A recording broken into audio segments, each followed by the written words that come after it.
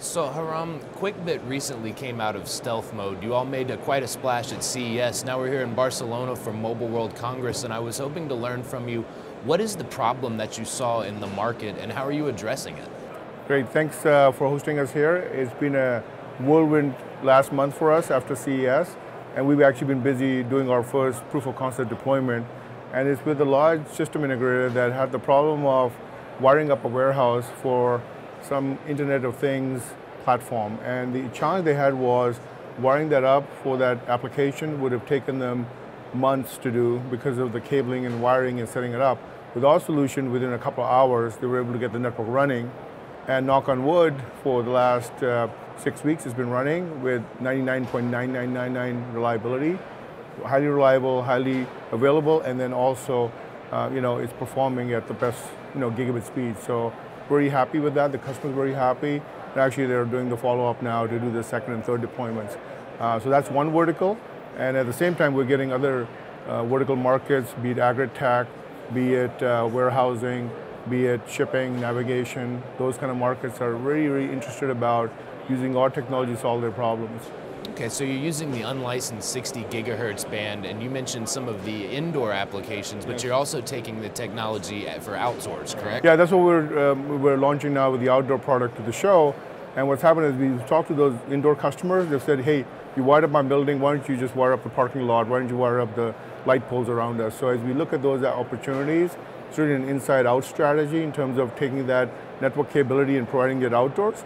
But also there's larger applications like smart cities, smart infrastructure, small cell backhaul as dense 5G networks start being realized.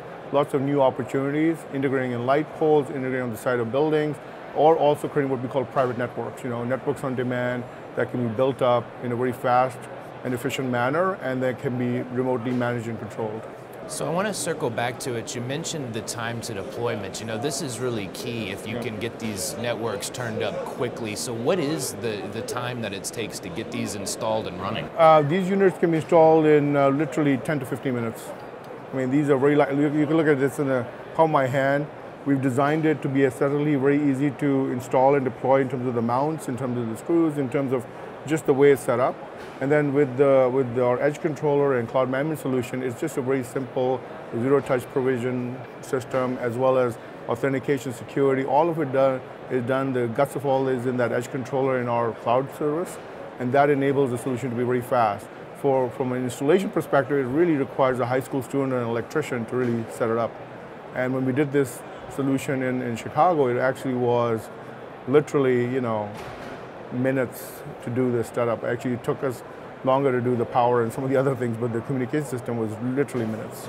So a lot of the conversation around private networks is focused on license band, and in the US, shared access to 3.5, but you really can deliver a better experience using 60 gigahertz without going through all the machinations of accessing licensed or lightly licensed spectrum, right?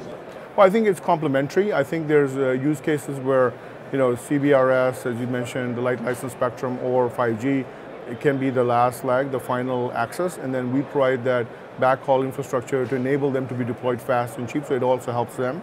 Also, alternatively, there are use cases where you just need a pipe, a gigabit pipe, and we can provide that pipe. If it's a video surveillance camera, if it's a Wi-Fi access point, you don't need that sophistication of an LT-based network or something that has more integrated with the core, just an IP pipe. I think from that perspective, we're really the simplest, easiest way to do it. And then from a cost perspective, I think this is disruptively lower cost than any of those solutions, not only from the spectrum side, but also from the technology side. What's in this is the 60 gigahertz chipset, and the technology has gone through the 6th generation from the chipset side. So it's really at a really good performance level, but also at a really great cost level. So I think from that perspective, it makes a lot of sense. We see it as more complementary, but there are also use cases where I think this would be the easier, faster way to do it. We just had a couple of customers here who come in and said they want to wire up a large palace or a large location where they've got video and surveillance.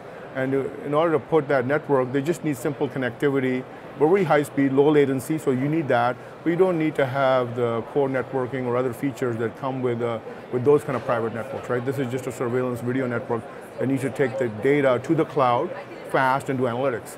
So So I think from that perspective, we provide a very simple, easy solution. So as you continue to engage with customers, what's next? Well, I think we are working on different verticals, as I said. There's some very, very interesting opportunities. We're going to be a little selective in deciding the markets where we think we can provide the highest value to the end customer and where we can make a big impact. And so our goal for this year is to scale up the business with, get the revenue going as well as get the customer adoption happening, and then be ready to scale this company up to the next level. I think we're very excited. The opportunities are large. We're a small team, so we're going to grow the team. We're going to start investing in a lot more of the go-to-market relationships and partnerships. We had excellent meetings here. We've got a lot of partners already lined up. And so I think it's a combination of execution, but also figuring out how we can add more value to the end customer. So Khurram, this sounds like really an ideal solution for connecting the industrial IoT. Can you tell me a little bit about your perspective on that? Yeah, that's great. I mean, I've been attending a lot of events here on Industry 4.0 initiatives, where the idea is to digitize the factory, digitize the supply chain, logistics, a lot of those things. And I think it's interesting to see that as more and more devices get connected in the factory, be it through drones, be it through movable assets in the factory, there's a real need to provide high-speed connectivity. I think there's talk about local 5G or inside 5G to do some of those things, which makes a lot of sense for some of those robotics applications and the last 50 to 100 feet. But all of those need to be connected to an IP network, need to be connected to the cloud to be managed. I think we provide that backbone infrastructure allows for that. So we see a lot of interest in that stuff.